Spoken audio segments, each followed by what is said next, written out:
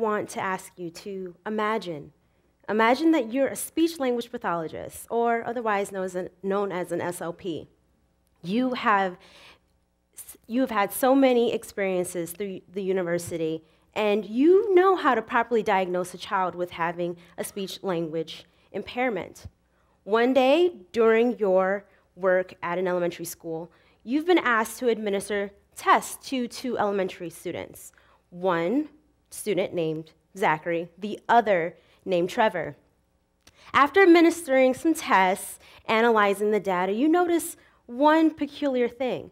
Many of the students, or both of the students, have very similar information in terms of their articulation.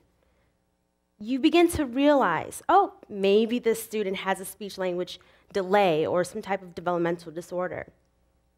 But then you start to examine other things, and you realize that there's really a major difference between Zachary and Trevor, even though their information was very similar. And that difference is race. See, Zach is white, and Trevor is black. Statistically, Trevor is way more likely to be misdiagnosed as having an articulation disorder, when in fact he's just using black English or African American English. Unfortunately, this has been a huge issue that's been going on in special education for quite some time. In fact, black students overrepresent themselves in special education as a whole, particularly in speech-language pathology. So as a Ronald McNair Scholar, I had an opportunity to try to figure out what is it that happens with the clinician. Why and how do they misinterpret a dialect, a simple difference in the way that someone speaks that's influenced by who they are as being a medical issue? How could this be? So first, I'll begin with African American English. What is it? African American English is basically Pidgin Creole, which is the mixture of African diaspora and English mixed together, influenced by the history and culture of African Americans. And of course, slavery and other concepts such as oppression are also included. What's pretty unfortunate about African American English is that it has a negative connotation. It is considered to be a dialect, and according to the American Speech Association, a dialect is perfectly fine English. It's just a variation, a difference in the way that someone pronounces words. In actuality, we all have our own dialect, whether it's based on where we live in the United States, south, north, east, west, or our dialect can be determined by our culture, the community we're a part of. Well, to me, I found this quite interesting.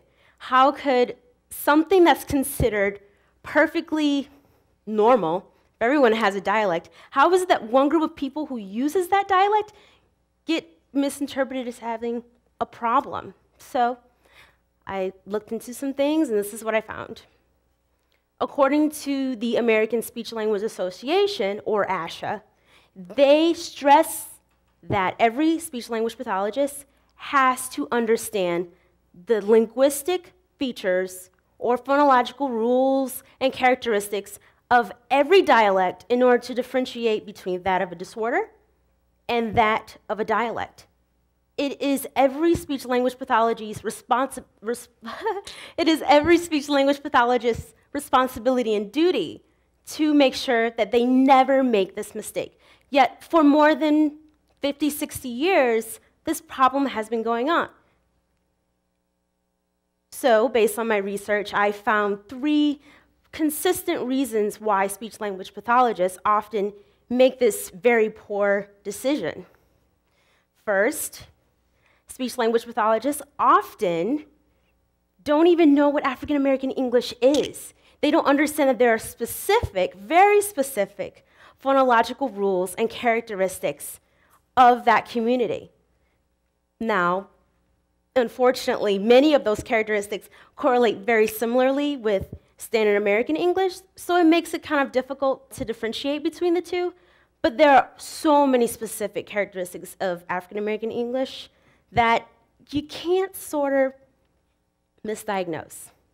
Number two, I found that speech-language pathologists oftentimes use norm-reference standardized tests. It's very common for these professionals to use these tests, but what they don't realize is that a few of them are culturally biased. The way that the responses from the tests are analyzed inappropriately because they are not differentiating between a disorder and a dialect. And the last reason why speech-language pathologists often misdiagnose is because they don't realize that speakers, particularly children, who use African American English as their first dialect are essentially learning Standard American English as a second dialect, similarly to someone who is bilingual, excuse me. So, naturally, I want to think about some recommendations for these clinicians. Because after all, you're diagnosing students for having a medical issue that they don't actually have. And that's not only unfair to your client or the child that you're working with, but you're eventually perpetrating this issue of the overrepresentation of Black students in special education. So, my first solution is for speech pathologists and other educators to better understand these characteristics. As I mentioned, there's so many characteristics of African American English, but above I have 5 specific ones where you may notice that during an exam, students particularly say words a little bit differently. They may drop a G in words ending in ing. They may switch words, they may switch letters with other letters in words. The second solution that I would recommend to any of these professionals is to really consider the tests that you use before you administer them. So for example, while doing a lot of research, I came across 3 that kept popping up that have not been good for students of certain cultures, particularly African American communities and Hispanic communities as well. The first is the Goldman-Fristow Test of Articulation, 2nd edition as well as 3rd edition. The second test that has been recognized as not being a valid test to use or reliable test to use is the Gray Oral Reading Test, 2nd edition. And the last is the Index of Productive Syntax. All of these which should not be used if you do not know how to properly use them, if you do not know how to properly read the scores, considering that they do not support certain cultures. If you know that they are culturally biased, it's okay to use them if you know how to interpret the results correctly, but it's best to stay away from them if you know that you could be working with a child who's speaking with African American English. And my third solution, last solution provided for these SLPs, is that they should remember that these students are learning 2 dialects. At home, there's most likely a huge chance that they are using African American English as the primary dialect with friends, families, and other members in their community. So what's really good for the students is to know that they have a culturally responsive SLP who understands and motivates them to still be who they are while going through the phonological milestones of learning Standard American English in the classroom or during clinical sessions, excuse me. So my overall recommendations are for SLPs to understand what African American English is, to know that it is very specific in terms of its characteristics. The second thing that SLPs need to remember, or speech-language pathologists, they need to remember that there are certain tests that are just not going to provide the information that they need to make the accurate diagnosis. And lastly, SLPs need to remember that they have to essentially care for their students, support their students, and guide them through their phonological milestones while learning Standard American English in the classroom.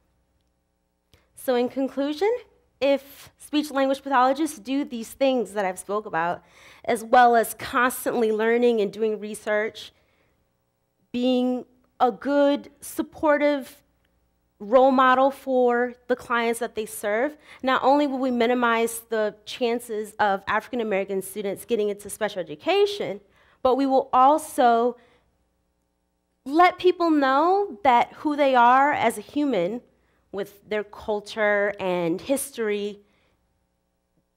We'll teach them that it's not disabling. It's not a problem. Thank you.